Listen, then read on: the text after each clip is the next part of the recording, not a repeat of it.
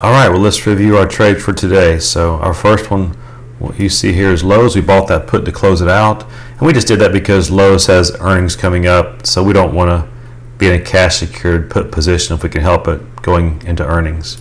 Here we see our next trade is Amazon.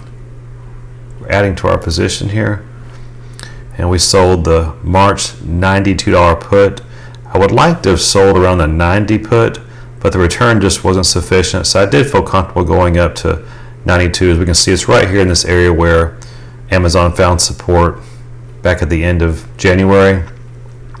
We see buyers and sellers have been pretty even. Buyers maybe have a slight advantage over the past few weeks, but pretty much even. But I like that Amazon made a higher high here.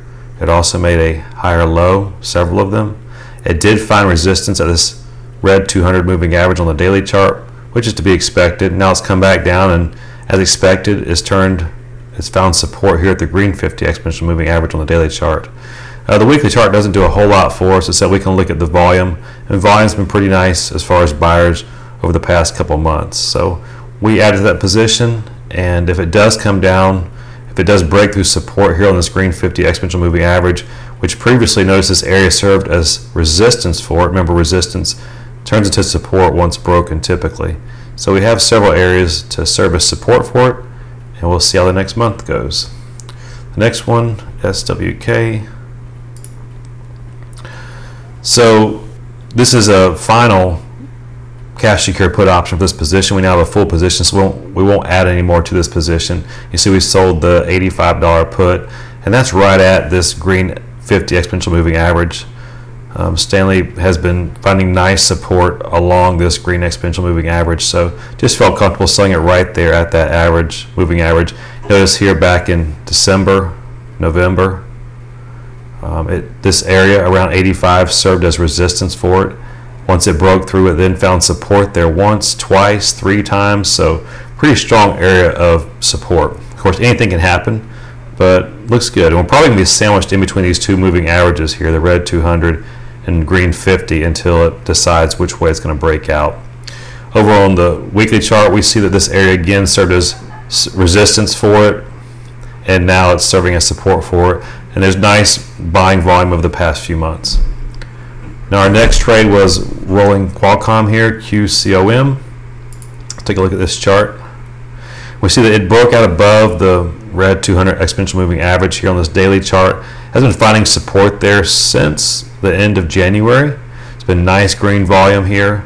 This area also served as resistance for it back in November and December, this 128 area. And we sold the 125, so we have a little bit of room here.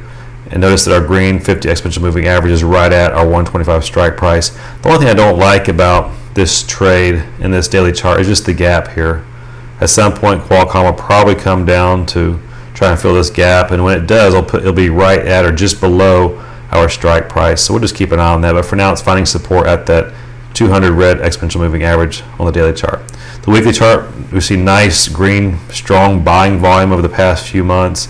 Broke out above the 200 exponential moving average. Something to notice here is that when it's advanced, it really just totally ignored this 200 moving average here.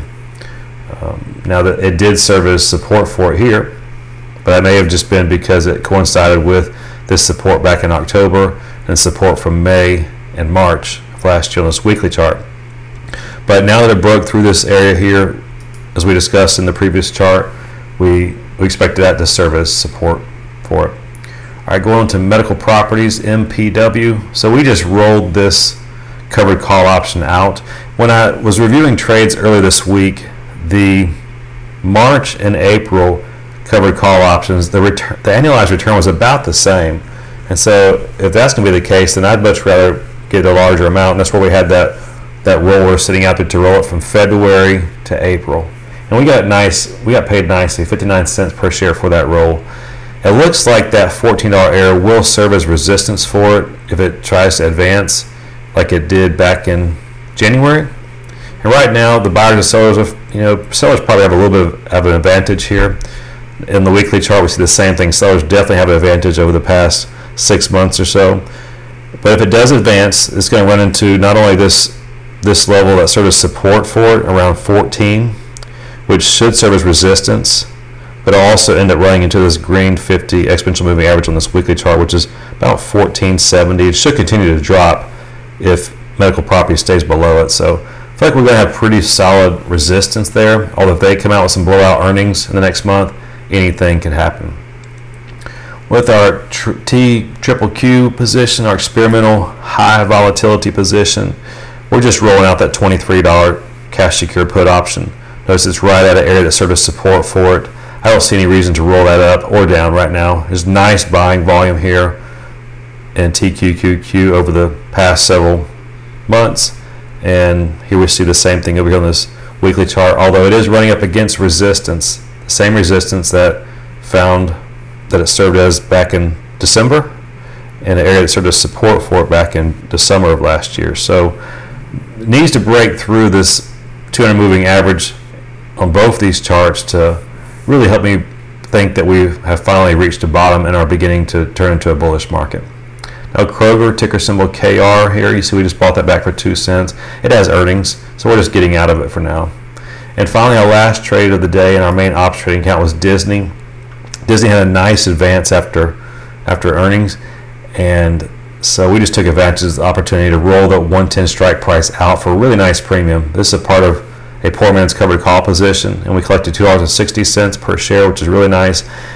I thought about rolling it up, but for now I decided just to go out with that same 110 strike price. It does like it's come down, it's trying to find support at this red 200 exponential moving average, and it was fairly strong volume. This was a very high volume day, February 9th, but it ended up being a red down day, although not red by much, but it has come down since then.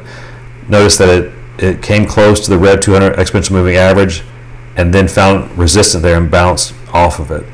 So Disney, it looks like it's trying to become bullish, but right now it's not 100% certain that's going to happen. So I decided to roll that strike price out. If we end up needing to roll this call option up, we can always sell an additional put option to help pay for it.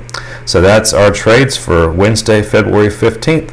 We will see what we can find tomorrow and continue to close out these options that expire here in 2 days.